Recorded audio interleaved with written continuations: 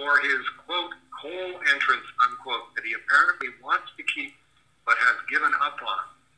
Saw the design on Belmont Street in Kitchener just now. 4x4s, stout, handy. Handy if a baby elephant drops in. That's what I thought. Anyway, yeah, I phoned and left Ralph a message telling him where the White House is, and said, feel free to just drop by and, as often as you need to, looking at the outside and figuring out what needs to be done. I wasn't clear about the coal entrance, which is what it would have been back in the 19th century when the house was built. That was where the coal was delivered downstairs next to the furnace. I was going to turn that into a separate entrance for going in downstairs. So if Rolly's working at Camp David and he needs to get something downstairs, he doesn't have to knock on the door, and I don't have to go downstairs. He can just let himself in. But I've given up on that. It's like, no, I don't want just sort of make do steps, and I really don't have the kind of money that you would need to do off White House steps out of stone or whatever. So that's just going to get filled in. We're going to seal up the entrance completely and just turn it into part of the foundation, and then fill in the steps going down and just level it off and plant flowers on it or something like that. So if you want to come, Ralph, if you want to come by again sometime and look at it from that vantage point and say, okay, what's the easiest, cheapest way to do that? That's what the Dave Sim administration of Aardvark Vanaheim is about, is cheap and easy. Hopefully there's this sudden outpouring of Cerebus mania that takes place after I'm dead, and millions of dollars come in, and then Eddie can do that kind of stuff. He can excavate where the steps were and put in solid gold steps if he wants. That will be a second administration kind of thing. Or if Eddie just has to limp by as I did, and then when he kicks the bucket, the third president of Aardvark Vanaheim experiences Eddie mania or Cerebus mania or Dave mania, and billions of dollars come in, then the third president will be able to do that.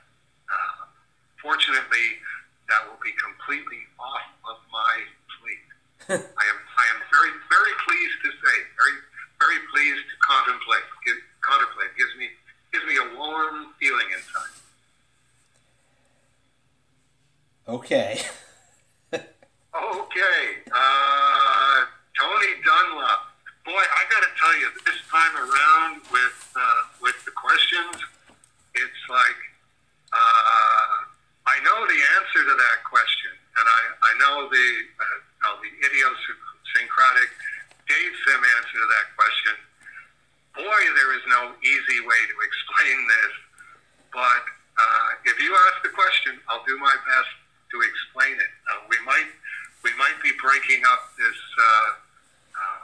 Please Hold for Dave Sim into 2 sessions, if you're okay with that, because it's already 8:14, and I'm just getting to the Amalekites question of Tony Dunlop and going, all right, and we haven't even gotten to a couple of the really elaborate questions that I go, I know what I have to say about this.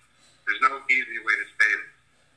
So, Tony Dunlop asked, so regarding Damien's link, and you wrote, he's referring to this comic that Damien T. Lloyd posted a link to. Don't idolize yourself, don't hurt people, blot out the memory of all Amalekites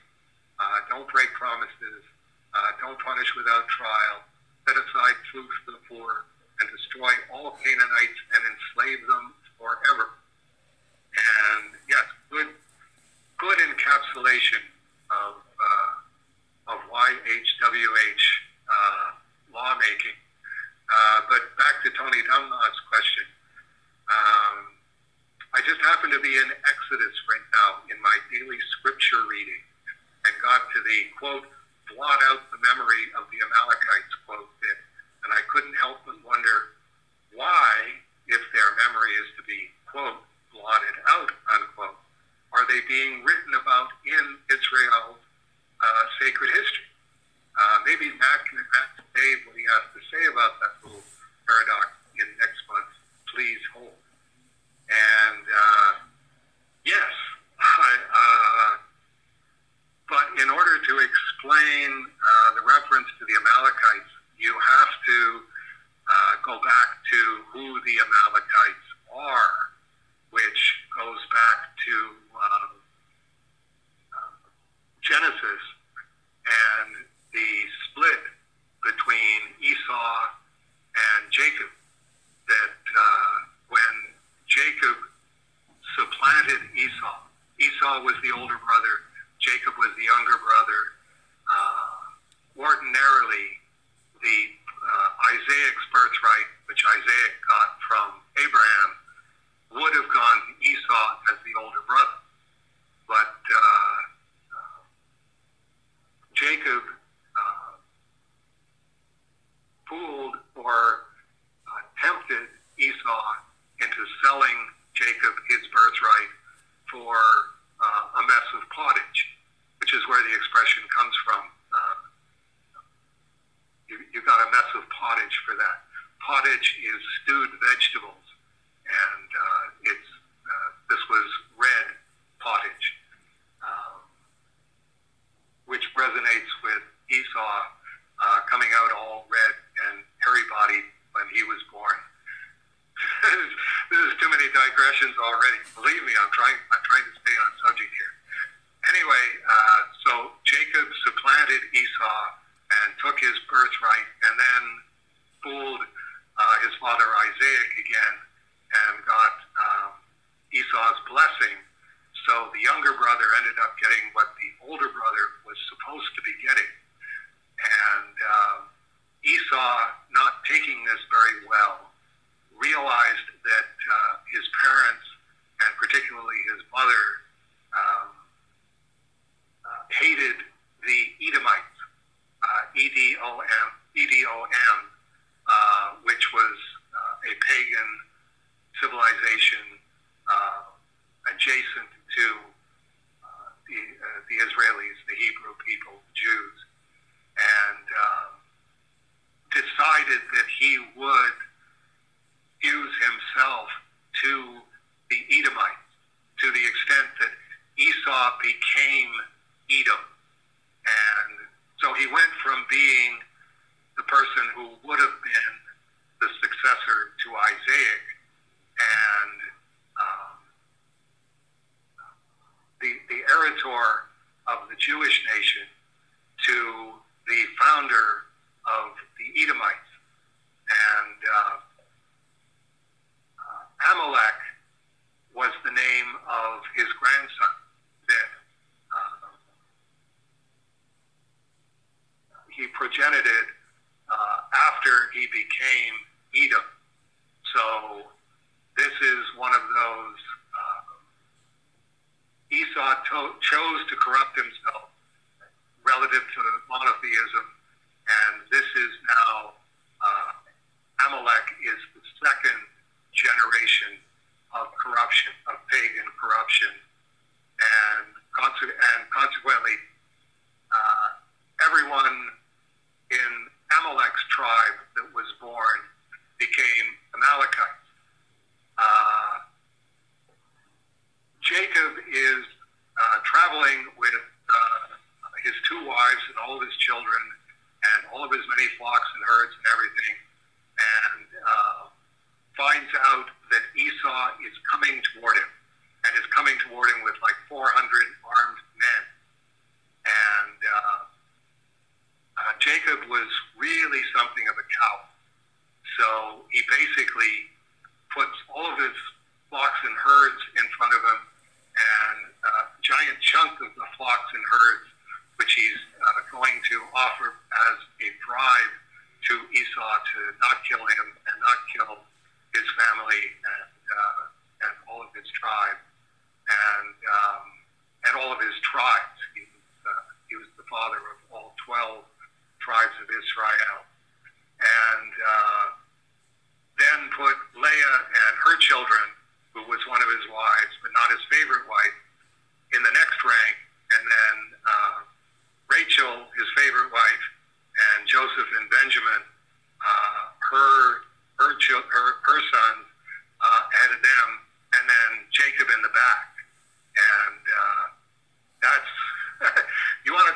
leading from behind. Well, Jacob set the tone for that. Anyway, he's deathly afraid that Esau is coming to kill him, and basically goes towards Esau, driving this giant herd of cattle and sheep and whatnot ahead of him, and bowing himself to the ground as he's walking towards Esau, which is, you don't want to be doing that. If you're a monotheist, you don't want to be bowing to a pagan, and your brother has chosen to be a pagan. Very much to his surprise, Esau just sort of says, what's this? What's with all these cattle and sheep and everything that I passed on the way over here? And Jacob says, to find grace in the sight of my Lord Esau. Again, calling him Lord is not a particularly good idea. And it's like Esau sort of goes, it's okay, my brother, I have enough. What's yours? You keep yours. I got mine. I'm keeping mine. It's like still not a lot of love lost between these people. Like you've supplanted me in monotheism. I don't want to bribe from you. I'm not going to kill you, but really let's just leave bad enough alone. And Jacob is so relieved. Now, okay, this is idiosyncratic Dave's interpretation of it. Is so relieved that Esau isn't going to kill him that he insists, no, please, take this. And it's like Esau goes, well, whatever. Okay, I got probably as many flocks and herds as you do, but thanks. Okay, now I got some more. And then when they're traveling for a ways together, and then Esau says, actually, why don't I take some of my people and give them to you? Give you some of these Edomites. And Jacob goes along with that. And it's like, okay, again, bad choice. There's two different things, accepting cattle and sheep and oxen as a bribe or relief or gift of some kind from your estranged brother. But taking pagans from a pagan tribe and grafting them into your monotheistic context, bad choice, very bad choice. And as a matter of fact, if you look at the immediately subsequent chapters to that enacts itself in very, very bad ways. Dinah, Jacob's daughter, ends up, she's just going to look around the new land that they live in and get kidnapped by Shechem and raped by Shechem. And Shechem says to Jacob, I really like your daughter, so I want to marry her. And it's like, you just kidnapped her and raped her. And it's like, well, yes, that's an implication of you allowing Esau to plant Edomite in your monotheistic context. That's a bad choice. That's why that happened. So, okay, that's kind of a digression. The other thing that Jacob did was exactly what Tony's asking about. Why, if their memory is to be blotted out, are they being written about in Israel's sacred history? That was one of the things that Jacob did that was, again, to me, really, really stupid. But I can understand why he did it. He was so relieved that Esau wasn't going to kill him that he went, okay, we've got all of these genealogies of so-and-so begat so-and-so, and so-and-so begat so-and-so, and so-and-so begat so-and-so, all the way back to Adam in the Garden of Eden. As my way of going, isn't this great that Esau isn't going to kill me? Let's incorporate the Edomite genealogy, starting with Esau, and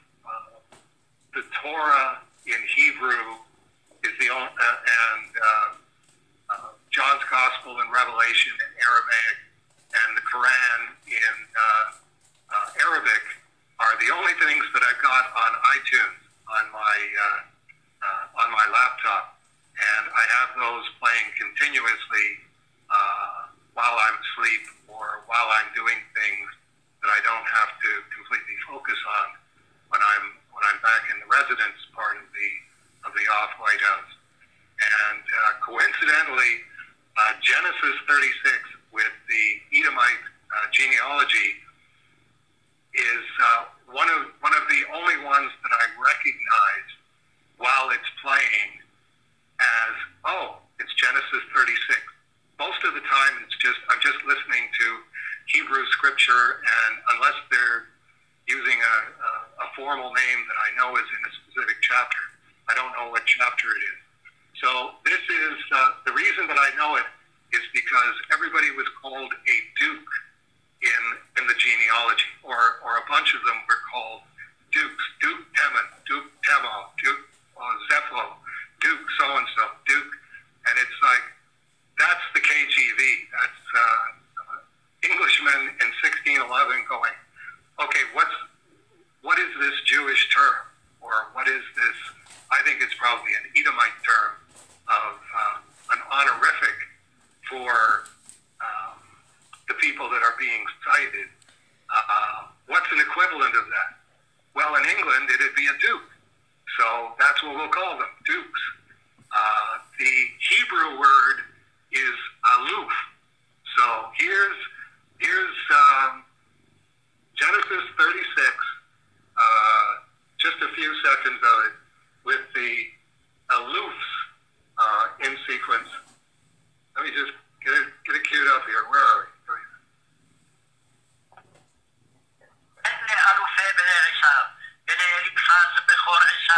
אלוף תימן, אלוף עומר, אלוף צפו, אלוף כנס, אלוף קורח, אלוף געתם, אלוף עמלק, אלה אלופי אליפז בארץ אדום, אלה בני עדה, ואלה בני רעואל בן עשיו, אלוף נחת, אלוף זרח, אלוף שמה, אלוף מצה, אלה אלופי רעואל בארץ אדום, אלה בני בוסמת אשת עשיו, ואלה בני אוהליבמה אשת עשיו, אלוף יעוש, אלוף יעלה, אלוף קורח, אלה אלופי אוהליבמה.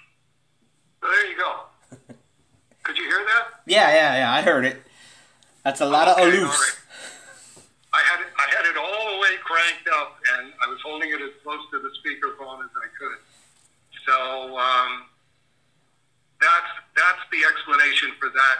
To me, was bad choices on Jacob's part, and that's why the Edomites lasted a lot longer as a pagan society than they would have, because they were incorporated as Jacob's not very bright idea as Genesis 36, and it did take a while. If you just sort of search Amalekite as a term, it definitely lasted almost until the Jewish monarchy, the advent of the Jewish monarchy, which is a long time from Genesis, a good 2,000, 3,000 years. Just a bad idea. Don't do that. Don't put pagan stuff in the Torah. Just put monotheistic stuff. But then that's my argument is you'd have a much better Torah if you just took all the YHWH stuff out and just had what God had to say. God didn't have too much to say, but all of God's stuff is good stuff in my frame of reference. It was interesting because when I looked up aloof, which is actually spelled ALLUPH, in my Strong's Concordance, each term has its own number, and you look it up by number to find out what its origin was. Aloof is term number 441. And as Eddie Kana, who's listening right now, would know, 441 was